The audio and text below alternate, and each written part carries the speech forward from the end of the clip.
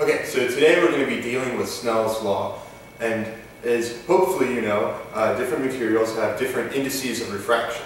So when light travels from one material to another, the light is going to bend. This is commonly seen in a glass of water with a straw in it. If you look at the straw, it appears to bend as it enters the water, which of course it doesn't, it's still straight. But anyway, so the way it works is if we start in one material and its index of refraction is n1, it's going to be incident upon the surface of the material at some angle theta 1.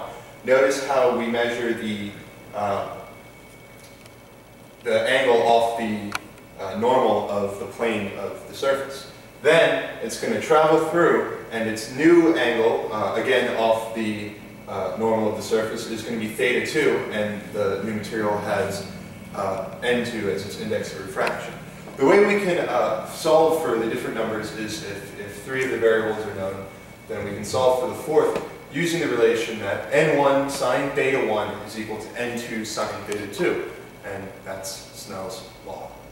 Okay, so as you can see, we have everything set up right now. We have our light source, we have our semicircle of an optic, and it's anchored down onto an optics table. And underneath the optics table, there's a little handle that we can use to rotate just this part of the table, leaving the light source fixed. So if we go back to our initial position, we'll notice that the light is entering and exiting at 0 degrees. However, as we rotate it, even by just say 10 degrees, we see that the angle of incidence is 10 degrees, but the refracted angle is almost 15 degrees.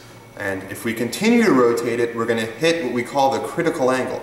And theoretically, the critical angle is where all the light gets refracted, or all the light that is refracted gets refracted at 90 degrees. However, what we're actually going to see is all the light just disappearing. And we want to figure out where precisely the light disappeared. So if we play around with it a little bit, we can figure that out.